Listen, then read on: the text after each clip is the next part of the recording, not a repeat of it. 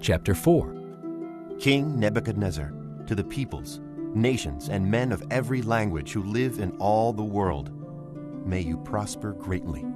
It is my pleasure to tell you about the miraculous signs and wonders that the Most High God has performed for me. How great are his signs, how mighty his wonders. His kingdom is an eternal kingdom. His dominion endures from generation to generation. I, Nebuchadnezzar, was at home in my palace, contented and prosperous. I had a dream that made me afraid. As I was lying in my bed, the images and visions that passed through my mind terrified me. So I commanded that all the wise men of Babylon be brought before me to interpret the dream for me.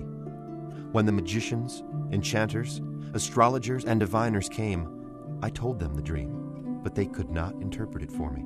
Finally, Daniel came into my presence, and I told him the dream.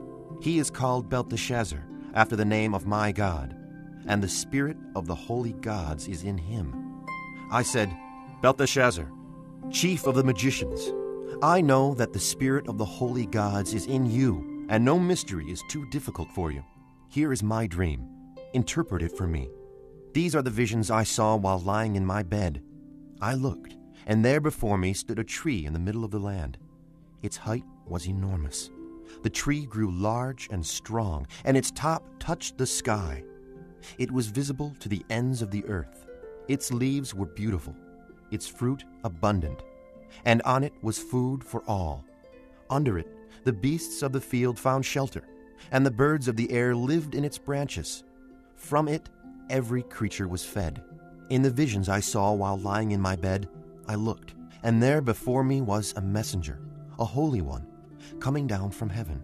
He called in a loud voice, Cut down the tree, and trim off its branches, strip off its leaves, and scatter its fruit.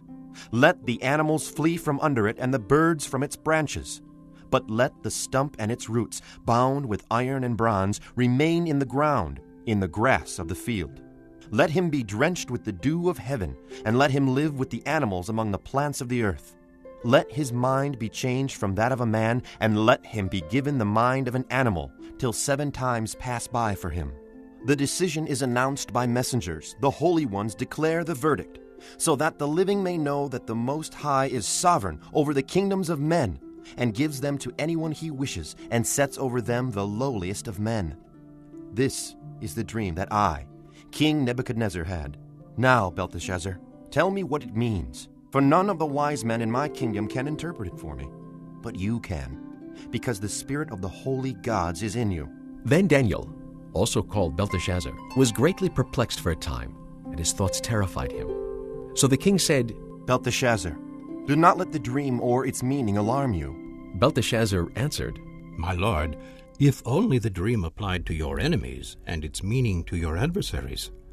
The tree you saw, which grew large and strong, with its top touching the sky, visible to the whole earth, with beautiful leaves and abundant fruit, providing food for all, giving shelter to the beasts of the field, and having nesting places in its branches for the birds of the air, you, O king, are that tree. You have become great and strong. Your greatness has grown until it reaches the sky, and your dominion extends to distant parts of the earth. You, O king, saw a messenger, a holy one, coming down from heaven and saying, Cut down the tree and destroy it, but leave the stump, bound with iron and bronze, in the grass of the field, while its roots remain in the ground. Let him be drenched with the dew of heaven. Let him live like the wild animals until 7 times pass by for him. This is the interpretation, O king, and this is the decree the Most High has issued against my lord the king. You will be driven away from people, and will live with the wild animals. You will eat grass like cattle, and be drenched with the dew of heaven.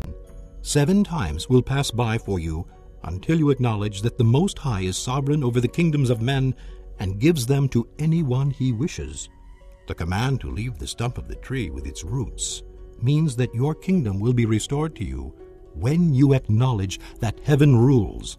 Therefore, O king, be pleased to accept my advice.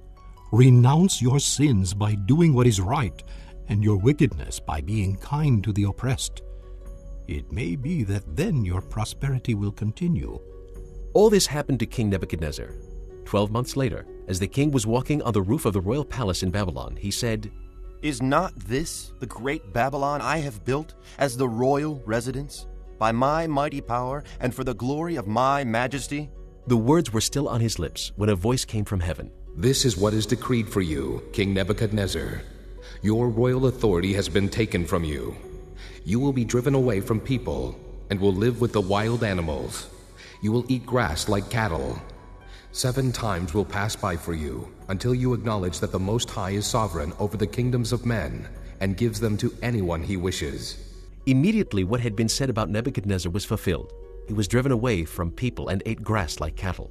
His body was drenched with the dew of heaven until his hair grew like the feathers of an eagle and his nails like the claws of a bird.